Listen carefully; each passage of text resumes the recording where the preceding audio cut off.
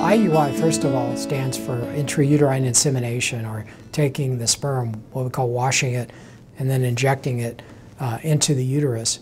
And you can do that on a natural cycle, meaning the woman ovulates on her own, as she normally would.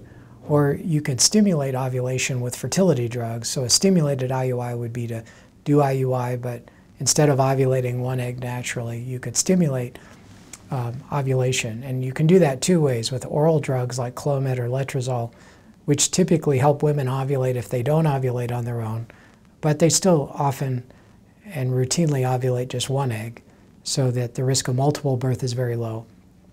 Or you could stimulate the ovary with injectable drugs called FSH, but these are the drugs that can recruit multiple eggs, and of course then you have quite a high risk of multiple gestation. So most people that do stimulated IUI use the oral drugs because they most often recruit one egg, at the most two, and therefore the risk of multiple birth is much lower. But one can even do IUI on a natural cycle if you're adverse to taking drugs and averse to any risk of multiple gestation.